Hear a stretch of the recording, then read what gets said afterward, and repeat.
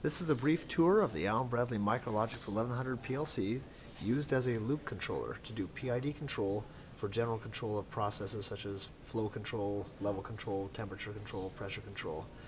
We use the 1100 PLC as the CPU, the processor, and then we add an expansion card onto it.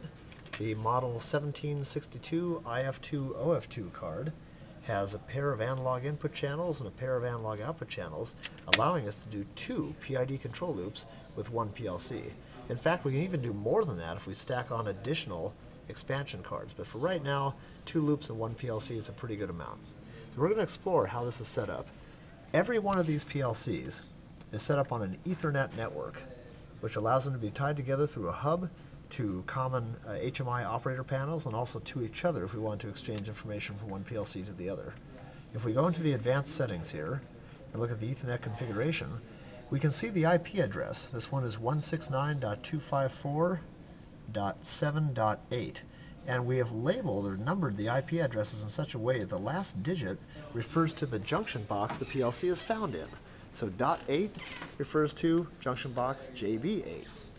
Coming over here, junction box JB9, we look in here and this PLC has an address 169.254.7.9. So that's the labeling convention to try to make it really easy to identify which PLC is where. So coming over to our computer cluster, we can see here that our communications is set up to talk to these PLCs on the common network.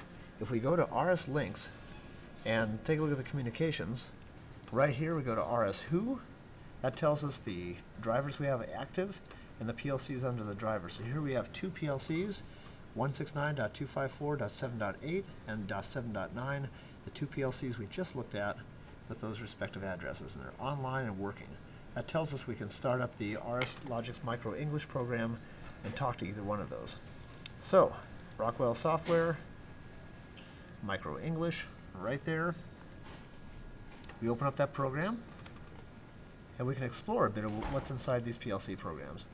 So I'll choose one of those 2 PLCs arbitrarily. I'll go up here to comms, say who active, go online. Now I'll choose one of those, either .8 or .9, doesn't really matter for the sake of this activity. I'm going to open that up, and it's asking what file do we want to use. Now I just want to see what's online with this PLC. I don't want to save it to a file on the hard drive of this personal computer. I don't want to archive it. I don't want to alter the program and change it. I just want to monitor what's online. So I'll say create a new file, and it will create a temporary file here of whatever it sees happening in that PLC. So notice I have in program files over here, I have a few ladder diagram pages. The first one, called main program, is the one that always pops up under a default structure here with Allen Bradley. And on this main page, we don't really have that many instructions. We've got a jump to subroutine, scale of parameters, a PID instruction, and then a repeat of the same down here. Another jump to subroutine, another scale parameters instruction, and another PID instruction. It turns out that this is just the bare minimum to do PID control, having scaling and PID in the program. Really, most of the meat of this program is hidden in the subroutines. So if we go to one of these subroutines over here, ladder number 3 for example, in ladder number 3, this is the subroutine that gets called by that first box. And inside this subroutine, we've got all kinds of stuff going on. We've got some first pass contacts that initialize certain important bits and parameters in the PID instruction to make sure they're always set the way we want them to be. We have a couple more scaling instructions for input and output to make sure it's scaled properly for the ADD converters and DDA converters. We have some move instructions here, moving data around back and forth between some of the PID blocks registers and some N7 registers, so that's where our HMI panel can read them. We've got some stuff going on here with auto manual that are used for set point tracking and output tracking. We've got some greater than, less than comparison instructions for our alarm bit. And then here we've got some instructions telling us to move P, I, and D tuning values from the HMI touchscreen into the PLC program.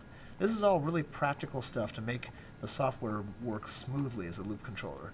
We wanted to set these PLCs up so they'd be basically trouble-free. Just plug the program in, start it up, and it is ready to act as a loop controller. Now, in the PLC programming course, we'll actually have students go through and develop their own programs from scratch to do various tasks.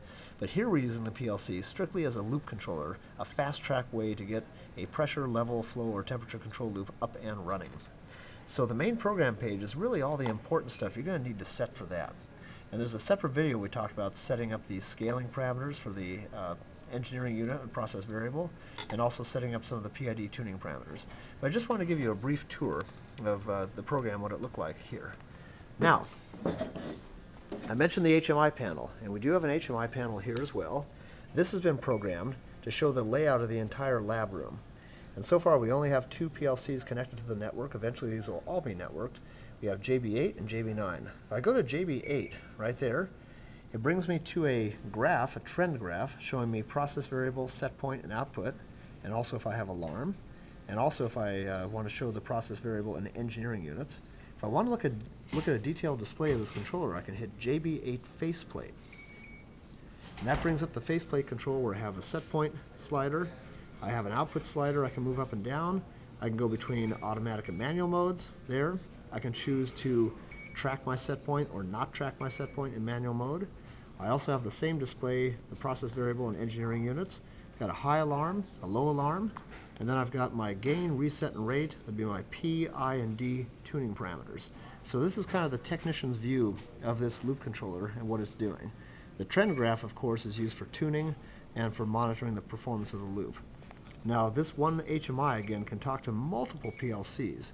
So I can go to the junction box 9 right here and take a look at its PLC and look at its tuning values and its high and low alarm points and all that. And eventually, these will be set up as well with their own PLCs networked to the entire system. So, kind of the operator display and the technician tuning display is here.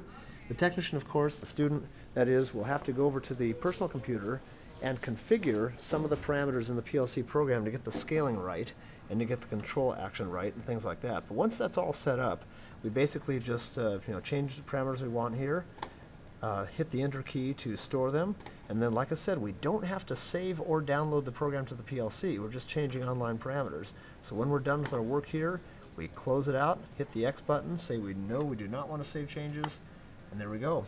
And we're done with that part of the PLC program configuration.